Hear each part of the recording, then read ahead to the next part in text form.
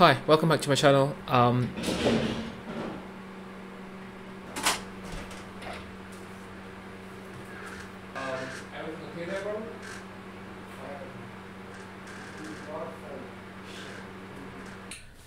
So in today's video, we're talking about the collision system for a game engine. But before that, I want to talk about something. As you notice, I'm not really into making programming videos where you see me sit here for an hour typing stuff into the IDE. You know exactly what type of videos I'm talking about. Not because those videos aren't needed or not because they aren't great, but for example, I'm just using an SAT or an AABB type of collision for my engine, and if you type SAT collision on YouTube right now, you'll find a ton of videos in multiple languages explaining the same thing, and it'd be redundant for me to add another one into the mix, right? That being said, this video or my videos in the future will be more for the general audience, as I'm sure the 63 of my subscribers are just members of family and friends and not all studied the things I study. So I'll try to make this video more entertaining and as simple as possible, but not simpler. So if you always like to play video games and wondering how they work, or maybe you're building an engine yourself and you need an understanding of what a collision system is, rather than just copy pasting codes, this video is going to be for you. Yeah, so that's a quick update for how the channel functions. Roll the intro.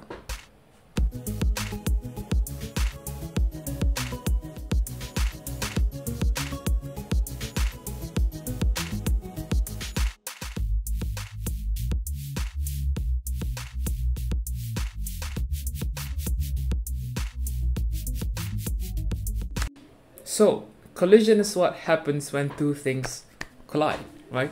Now, in real life, that's easy to see. I mean, the fact that my chair is kind of holding my weight from being pulled to the center of the earth, and collision is also why we have doors. This happens, of course, because our hands and the chair and the walls are all made up of atoms, right? I mean, this is common sense stuff. And if you zoom in closely to your hands and the walls, you'll see that these atoms, they can't pass through each other. Sorry. So that is what's stopping you from moving through walls or moving through another person. So that in itself is a collision system, but for a universe. So for a video game, we're trying to imitate this type of collisions that we see in real life. So we're trying to include real life physics into our game to give our game a degree of realism. But what's in the video game don't have atoms, right? I mean, of course we can simulate atoms and give it to these characters in our video game, but it would be too overkill, and we would need a quantum computer to run such games. Yeah. So like I told you in the previous devlog, these characters or entities in our game, they have no atoms, right? They're just two-dimensional images being rendered on screen. Even if you're playing 3D games, at the end when the frame is being rendered, it's all 2D, it's all virtual. So how can we get two images to collide with each other? Like my hands are colliding. Now it depends on how we define colliding. So for our game engine, our fake universe, we define colliding not by the collision of atoms, but by the intersection of polygons and squares. Now what do I mean by that? Yeah, let me show you something. So at the moment you can see that the main character is sort of moving under the fence, like it doesn't exist. Now this shouldn't happen, of course, but I'm trying to explain something here, so bear with me. Now this happens because of two reasons. Number one, you've guessed it, because I've turned off the collision system, so the main character is not colliding with the fence like it should. And also this happens, I mean, why our character is moving under the fence, because of how each image or entity in our game engine is being rendered. Meaning the main character being one entity and the fence being another entity in our game. So the fence is rendered on top of our main character, as you can see, because we want to create an illusion of death. Wait, illusion of death? Illusion of death. Another example you can see is the other character in the game. I call him Totsunin, but maybe you can suggest me a better name down in the comment section. Yeah, so because the fence is drawn over his body, the fence is rendered on top of his body, you can sort of visualize now that the fence is closer to the camera. meaning the fence is in front of him, right? And it's keeping him alive, separating him from the tiger. In computer graphics, this is called the painter's algorithm, and it's a technique of rendering images further away from the camera first, which is the ground in this case, then what's closer to the camera last, which is the fence. It's like a painter overlooking a scenery and painting the mountains first on the canvas, then he paints the lake over the mountain, and then the trees over the lake. You get my point, right? All that just to create an illusion of depth. So in the case of this game engine, each entity that is added into a game is confined to a certain layer, and we push all of these entities into an array according to their layers. Then it's just a matter of looping through the array, rendering the image that's further away from our hypothetical camera first and what's closer to the camera last. And that is a single frame out of 60 every second. If you remember the game loop in the previous devlog, the part where we say render frame, we actually loop through this array once. So in 1 second, the computer looped through this array, depending on FPS, say 60 times, each time producing a different frame according to the player's input. Just imagine if a human painter did that. I mean, painting 60 empty canvases every second. It'd be impossible.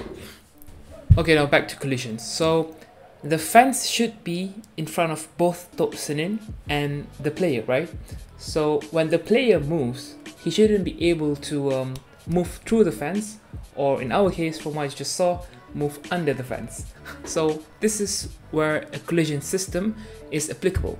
If you notice, even though each entity is sort of living in different layers, if you change the perspective back to 2 dimensions, all the entities still live on the same 2D space. Now, using this 2D space and its coordinates, we can implement our own collision system with geometry and maths.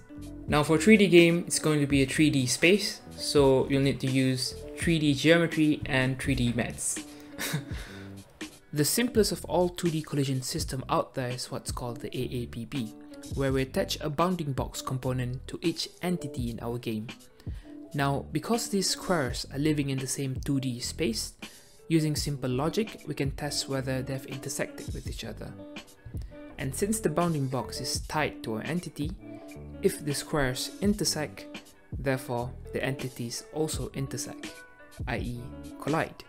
So though our entities don't have atoms, this is how we get 2 images to collide with each other. So once you have this 2D space where all of your entities live on, you can pretty much use any kind of collision you want. Whichever collision system you're using, what's important is we have to get the images to collide. And once we get 2 images to collide, we can do anything really. For example, let's look at this. So you can see that our player no longer can move through the fence or under the fence, because every time the engine detects that the squares intersect, which is the bounding box of the main character and also the bounding box of the fence intersect, the player is being teleported back to the coordinates before the collisions happen, right? And we can also use our collision system to detect proximity. For example, say when this character is getting closer to another character in the game, trigger a dialogue. Okay, so I think that's all for today's video. In the next video, maybe I'll talk more about actually implementing the collision system and optimizing the system, which I find very interesting and tedious. Yeah, but we'll see. It's getting pretty late now. Yeah, so that is the collision system. Just to end this video, like I told you in the first devlog, I'll be including poetry in this game as sort of like a, if you haven't played Breath of the Wild before, in one of the missions you know that you have to figure out hidden meanings behind a song to further progress in the mission. So in this game, inspired by Breath of the Wild, you have to figure out hidden meanings behind poems to maybe solve a puzzle or something like that. Yeah. So let me read you one that should be in this dialogue. Yang kuat membaham si rusa, yang lemah dibaham si kuasa. Jika hidup tidak bertuhan, maka hidup berhukumkan hutan. Binatang makan binatang, manusia juga makan manusia. Okay, I think that's enough. Bye. See you in the next video.